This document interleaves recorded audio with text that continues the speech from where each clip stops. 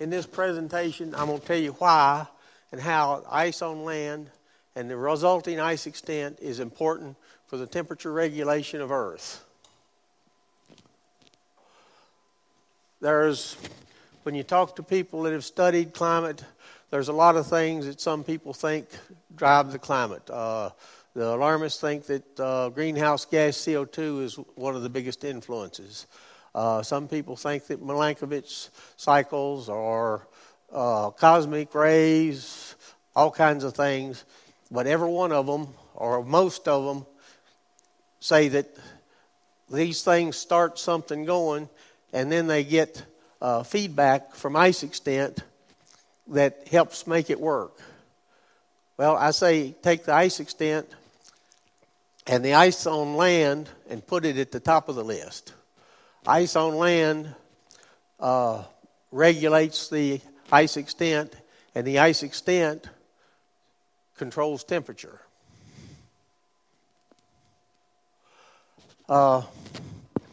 This chart, I used to use about 5 or 6 different charts of temperature and time.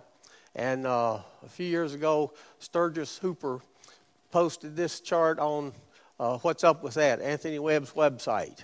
And it's got all the data, or most of the data that I like to talk about on one chart. So I use this chart. Whoops. I can't push that button. If you look at 500,000 years ago, that time period to 100 million years ago is the grossest temperature scale on here. And the temperature is in centigrade on the left-hand side, above and below the modern average. And the next time period is 60 million to 10 million years, and then 5 to 2. And we get on down the last million years, and then the last 20,000 years. This is the modern time that we live in, right there on the right-hand side of this chart. I don't talk about this data over here, so I cut it off, and I made a chart that didn't have that on it. Ice extent 50 million years ago was very low, and the temperature of Earth was 14 degrees higher than the modern normal. Temperature got colder throughout the years until 20,000 years ago. Ice extent was the maximum we've seen on this chart, and it was 6 degrees colder than now. And then we warmed out of the last major ice age into this modern normal 10,000 year period.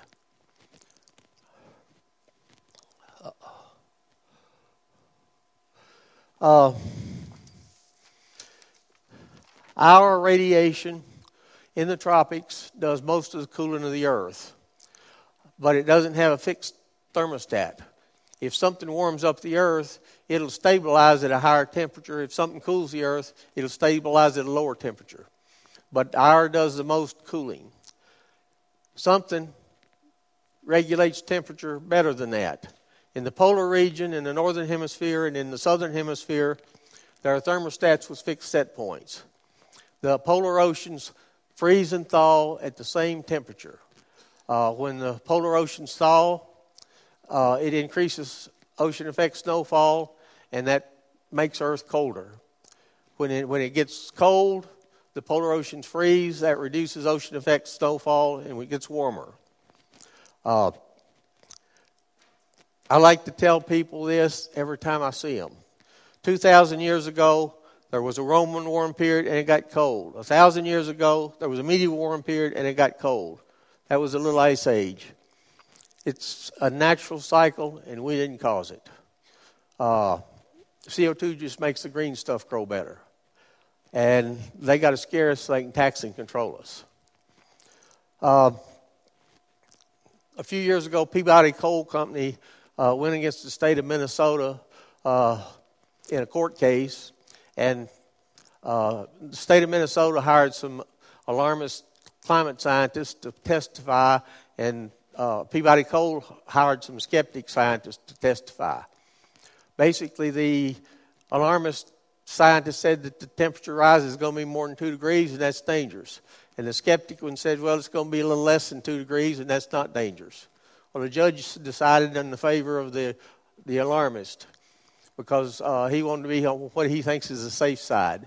You can't win court cases talking about the sensitivity of CO2. You've got to understand what the natural cycle is. If my theory's right, people need to support it, and let's use that to fight the alarmism. If my theory's wrong, work together and let's find out what is right, because we've got to have what causes natural climate change, and we've got to use that to fight the alarmism. Water is abundant. It changes state in the temperature range that we live in. It provides thawed oceans for more snowfall and frozen oceans for less. The water in its 4 phases is the most important thing that regulates temperature. The earth provides us all of the energy, or most all the energy that we get. And then the water in its 4 phases regulates it here so that we stay in the right range. If you look at this chart, ice extent is a minimum up here. It's a maximum down here. It's changing in cycles throughout this time.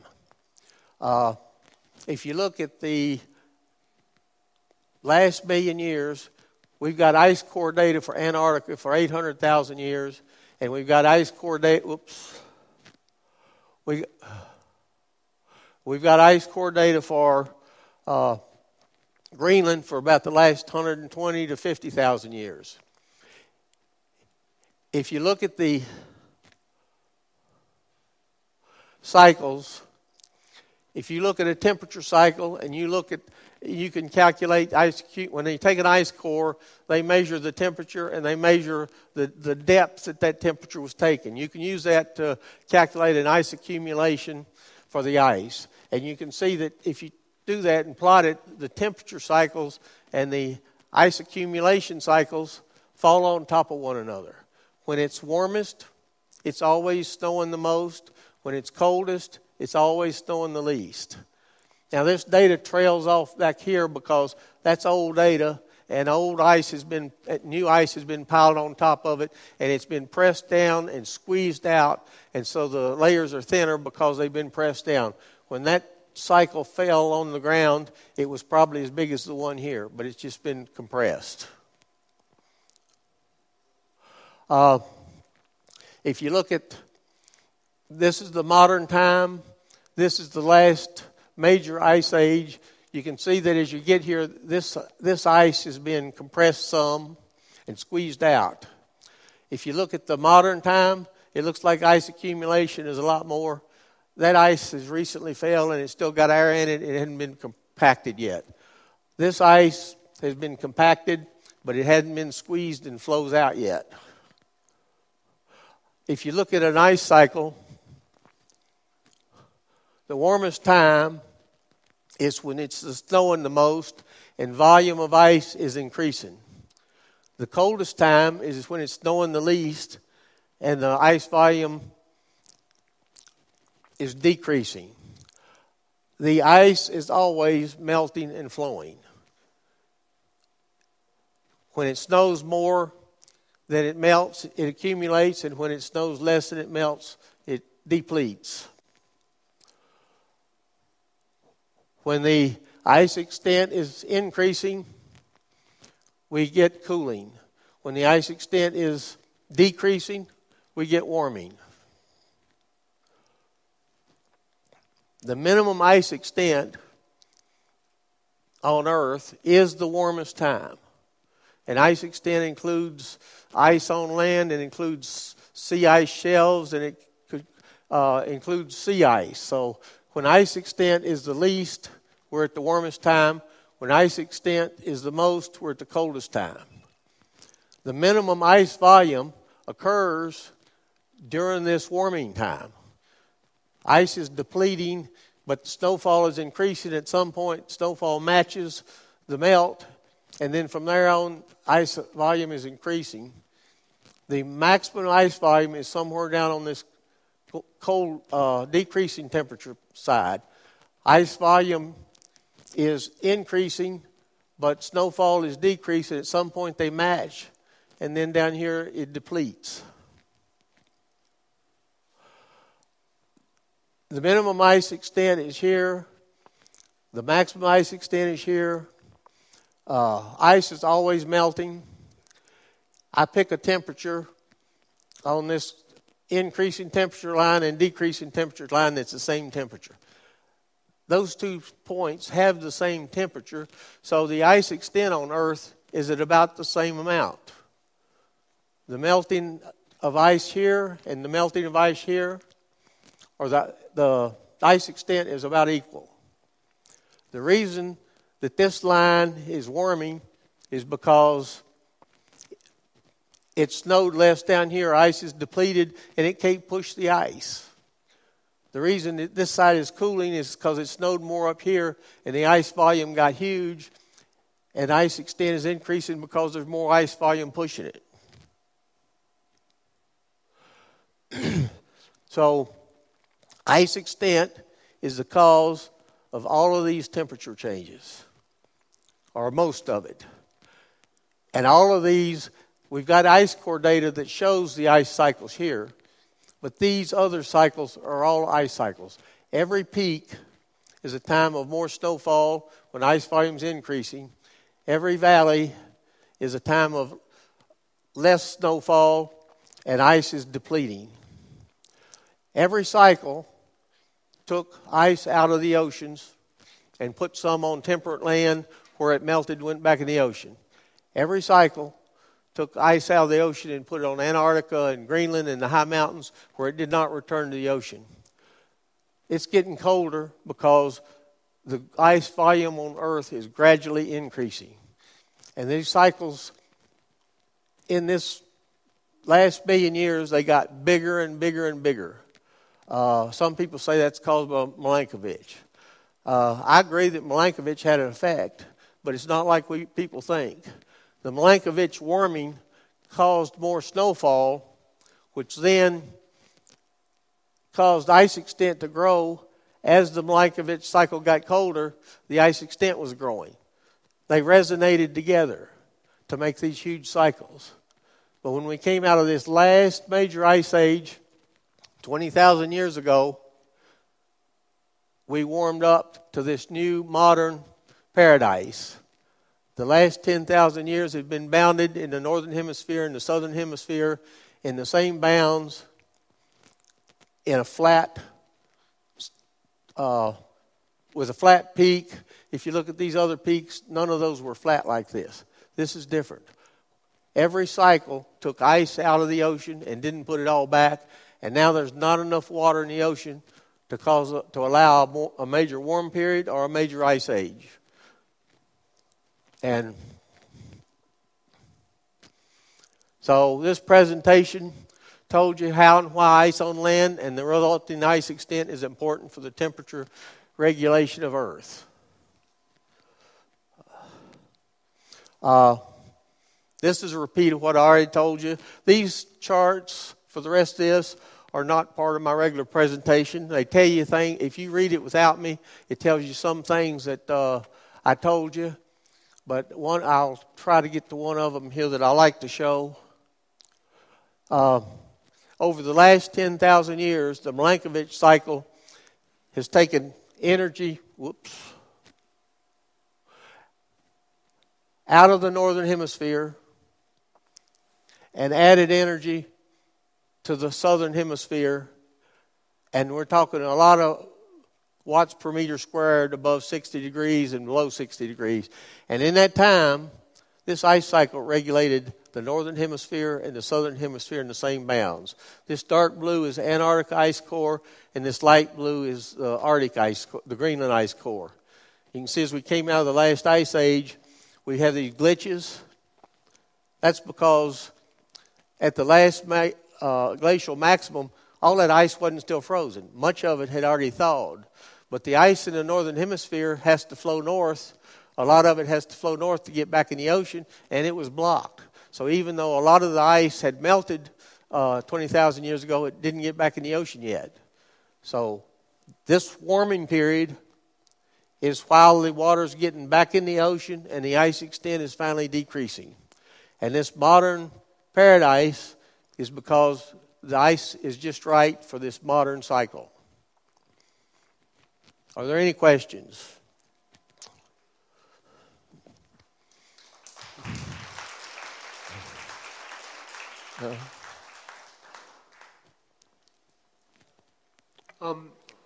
You put at the top of the list of things that affect the Earth's temperature as being the ice extent on land. There's a British researcher called Piers Corbyn who put solar flares at the top of his list. Could you just comment a little bit on what you agree or disagree with his thesis compared with yours? Now, can you repeat some of that? I didn't catch all of that. You said that the top of the list of the reason for the Earth warming or cooling was the extent of ice on land.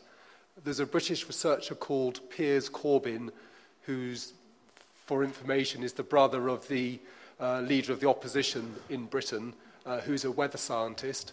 And his view is that the top of the list for the coolness or the warmth of Earth is all due to solar flares and solar activity.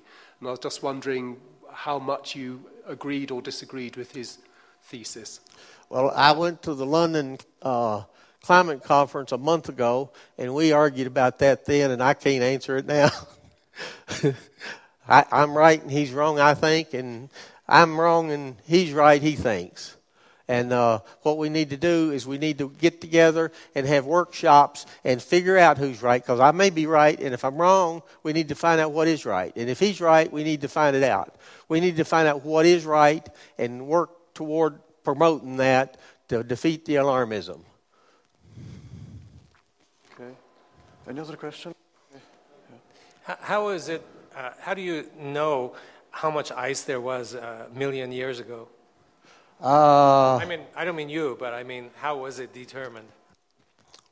For 800,000 years, we have the ice core data from Antarctica, and we have the ice core data for about 120 to 50,000 years from Greenland.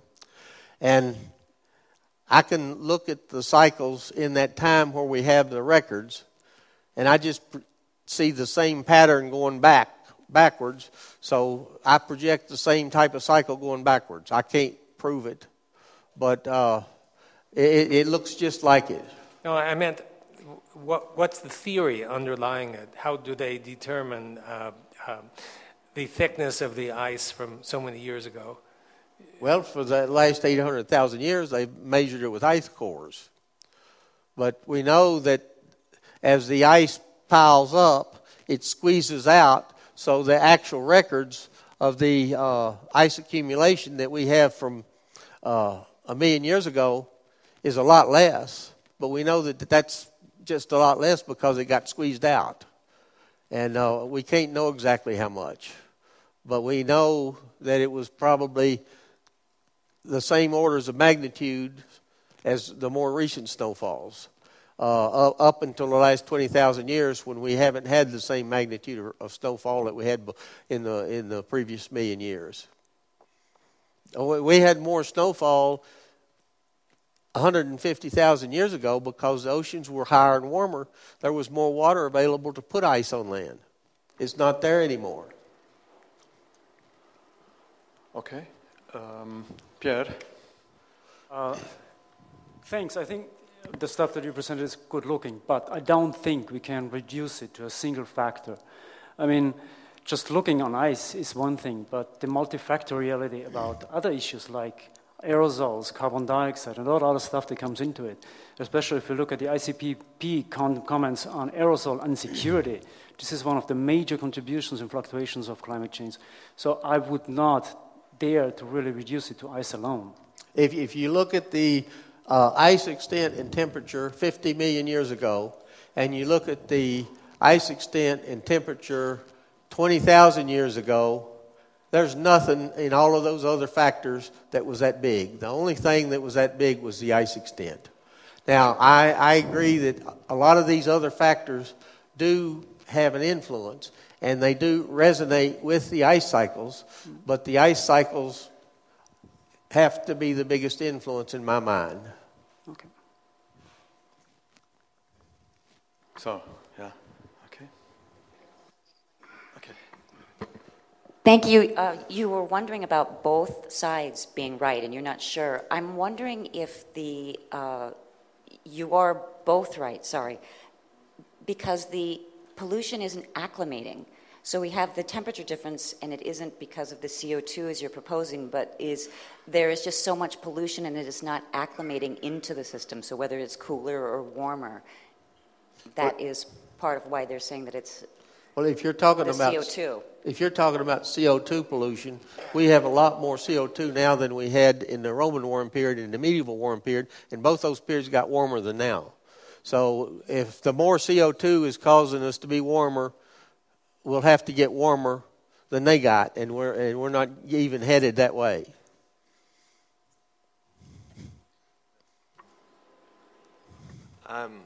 I thought, what are your thoughts about the ongoing geoengineering program? Is it a threat for your theory or your documentation? Geoengineering, if it's effective and it's done without understanding, it could be dangerous. People talk about trying to control the temperature of the earth. For the northern hemisphere, the water from the Gulf Stream flows into the Arctic through a very narrow channel and circles around and comes back out. You could build a dam there and have a huge influence on the temperature of the earth. But you're not going to do it with greenhouse gases, because the thermostat's going to turn the snowfall on, and it's going to limit that upper bound of temperature. You've got to mess with the water currents to make a major change. Okay, any other question? Okay. On that last question, one of the theories on geoengineering is that all the aluminium and barium that's now in the sky is causing some temperature moderation or temperature increase on the Earth, because it's actually acting as instead of a reflective layer, it's acting as an insulation layer, and that's causing the Earth to heat up. Which is more compensatory? Is it the sort of the man-made influences, such as that seen from chemtrails, that's causing the insulatory effect, or is it more, in your view, the ice side of things, or indeed solar flares that's causing it? In my mind, in between the upper bounds and the lower bounds, almost anything you do can push temperature around. But when it tries to put it out of bounds, it's like the air conditioner in your house. You bring in 20 extra people, and if your air conditioner is big enough, as it gets warmer, the thermostat turns the air conditioner on and it runs it till it's cold again. If you push temperature around in Earth, if you push it above that temperature that the polar oceans thaw, it starts snowing, and it snows till it gets cold again. So that upper bound is set. Other things influence temperature, clearly. You can see too many correlations to say they don't. Okay. Thank you very much for your presentation.